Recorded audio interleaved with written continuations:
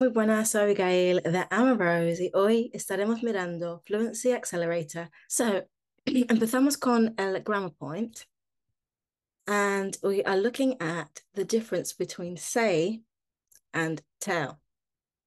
So, a good way to remember, or a good trick to remember the difference is say is decir or comentar and tell is contar. Okay. Just so you know, they're both irregular. So say goes to said and tell goes to told. Okay. If we are looking at the three columns of the verbs, it would be say, said, said, and tell, told, told. Okay. So it's the same for the simple past and also for the past participle. Okay, let's continue. So when we're using say, we use words to express information, a viewpoint, or a feeling. Okay, so these are a few examples. What did he say to you? He said he was going to the shop to get some milk. What did you say? I said I was hungry. They didn't say what time they would be back. We want to say thank you for all your hard work. So, in all of these instances, we're using say to comment or to show a viewpoint, right? We're using it to express information, and we're also using it to express a feeling. So, what did she say to you? So, that's a viewpoint. He said he was going to the shop to get some milk. So that would be to express information. What did you say? So what did you comment, right? I said I was hungry. So that's also a viewpoint. They didn't say what time they would be back. So that would also be to express information. We want to say thank you for all your hard work. We want to comment on all your hard work and we want to express a feeling. In this case, it's a feeling of gratitude, right? So that's when we use say. Normally, when we use say, it does come along with a few expressions, okay? So let's have a look at some of the expressions we use with say. So I'm sure some of these you've heard before. To say please and thank you, to say sorry, to say a prayer, to say hi or goodbye, to say cheese, to say yes or no, and to say something out loud in alta voz. Yeah. So to say please or thank you, to say sorry, to say a prayer, to say hi or goodbye, to say cheese. You know, everyone knows that we say cheese when we're taking a photo, right? Say yes or no, or to say out loud. Okay. Let's have a look at tell. So to express a message to someone verbally or in writing. So remember, we are expressing a message to someone verbally or in writing. So let's have a look. Can you please tell me where the toilet is? You should have told me you were still here. What did you tell him? She told me a joke. She told me a story. He always tells the truth. And again, with tell, we have a load of expressions that we use. So let's have a look at some of the expressions. To tell the truth, to tell a lie, to tell the time, to tell a secret, to tell a story, to tell a joke. So to tell the truth, so decir la verdad, to tell a lie, decir una mentira, to tell the time. So normally we use this expression when we The majority of the time you'll hear it when we're talking about children, whether they can tell the time or not, whether they can read the time, no, whether they can, whether they know how to tell the time on a clock. Yeah, so to tell the time, could you tell me the time also as an expression? We could use that. But yeah, so to tell the time, to tell a secret, to tell a story. And a lot of the time people get mixed up with story and history because in Spanish, it's the same thing. Cuéntame la historia o la historia de los Aztecas, por ejemplo, right? So in English, they're two different words. So remember that story is una historia que alguien te cuenta, and history is specifically and only for ancient times history. Yeah, so that's a good one to remember. And to tell a joke, so to contar una broma, un chiste, right? So to tell a joke. Okay, let's go on to have a look at some examples. So could you please tell me the time? Yeah. Could you please tell me a story? Could you please tell me a joke? Or Adam is very good at telling jokes. Yeah. Miriam always tells the truth. Okay. Don't tell a lie. Tell me the truth. Yeah. So these are all examples of how we would use these expressions. Okay, let's go on to look at the common mistakes that a lot of people make. A lot of the mistakes that I hear when teaching English to Spanish speakers. So the first one is she said me. Now, she said me is wrong because we need to. We have to put to me. It's just like when in Spanish you say decir algo a alguien, right? It's the same concept here. So you always say she said to me, he said to me, they said to me. Another common mistake I hear is he told to me. Again, very wrong. In this case, we don't use to. We remove to and we say he told me. Yeah, he told to me. Again, another mistake without to. So he told me would be the correct way of using that structure.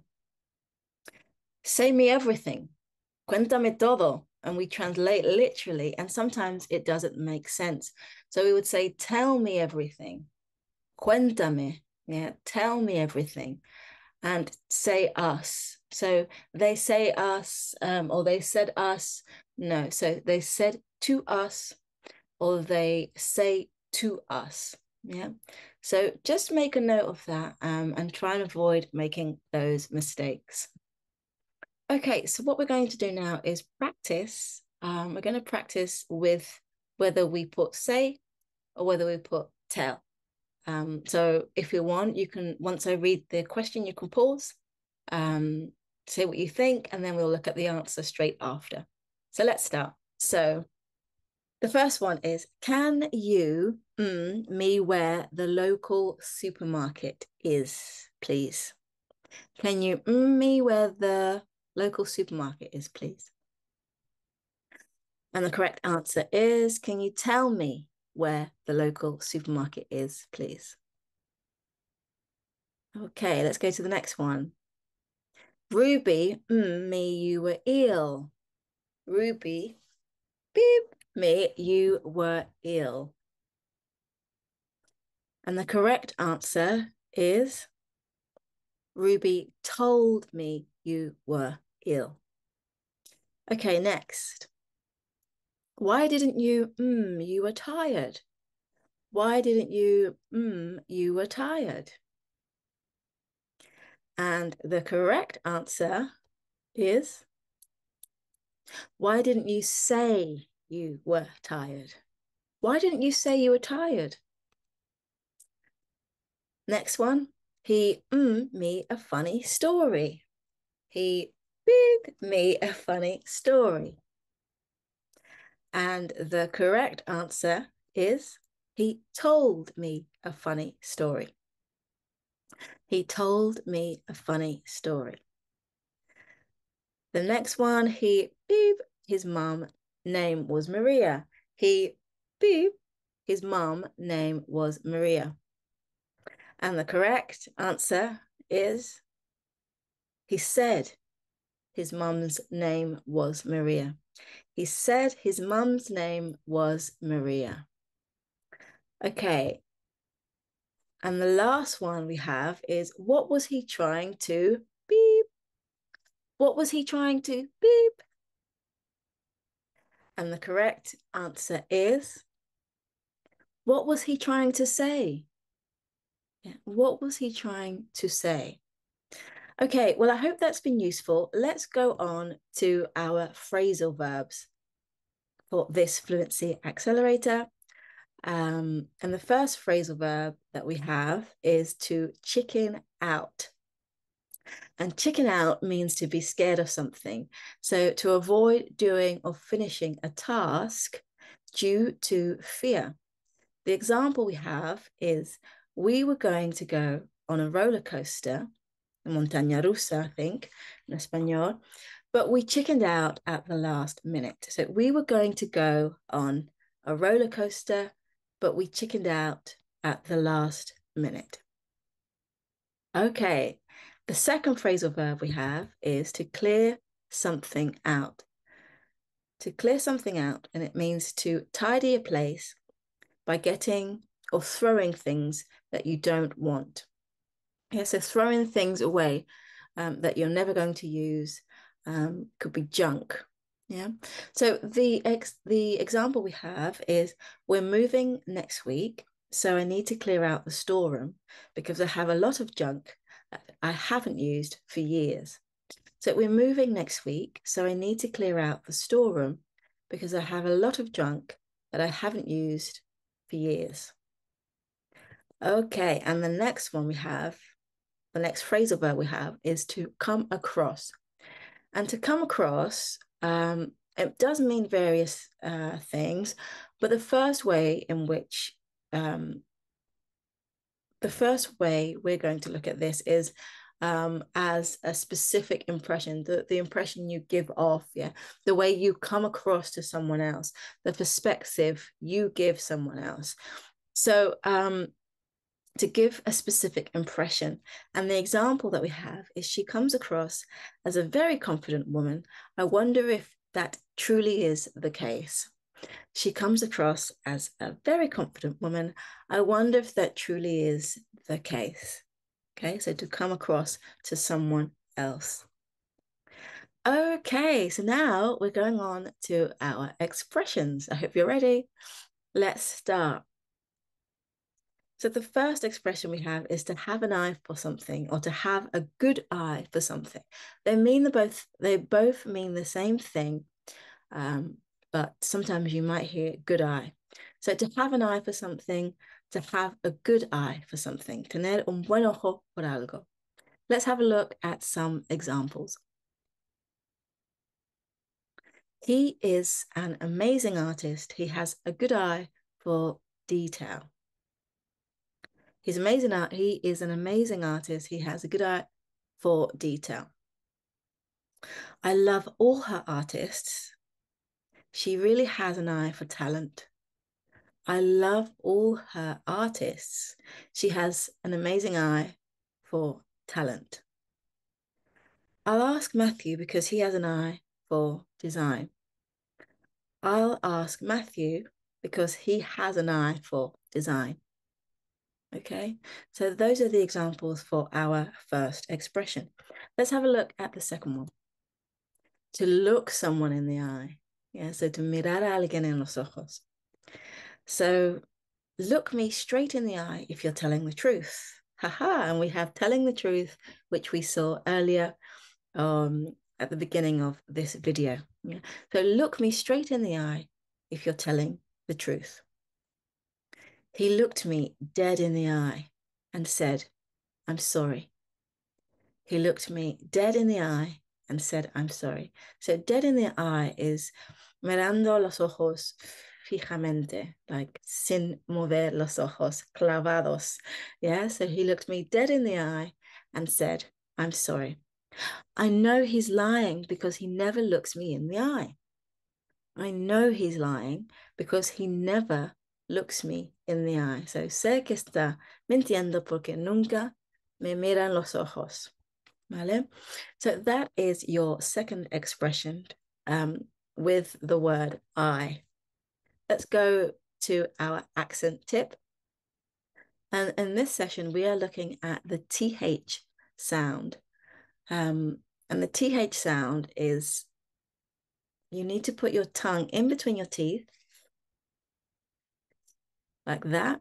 And it's like the Spanish zapato. So teeth, if you even say the word teeth, it has a TH at the end. And just keep practicing that sound so it sounds natural to you. Teeth, teeth, teeth. And so what we're going to do, we're going to practice with this sound. So I want you to pause and I want you to practice saying these words.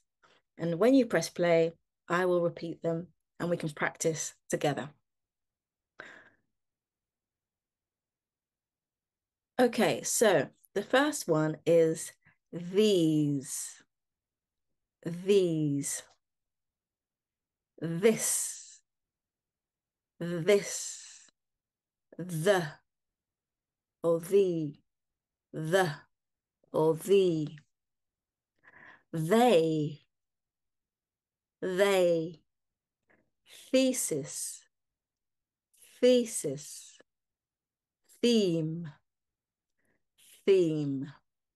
So I want you to give these a try. And now we're going to go on to practice with some sentences. My thumb was pricked by a thorn on Thursday. My thumb was pricked by a thorn on Thursday. The athlete thought 30 thoughts. The athlete thought 30 thoughts. The theme is thoughtful, though thorough. The theme is thoughtful, though thorough. I hope that this has been useful. Espero que has disfrutado. Y muchas gracias por ver este video. Si quieres saber un poco más cómo podemos practicar el acento más profundamente, cada sábado por la mañana a las 11 set hago seminarios donde miramos el acento, la gramática, speaking y sobre todo mejorando el inglés. Entonces, si quieres reservar tu espacio, hay un link abajo en la descripción y nos veremos allí cada sábado. Hasta luego.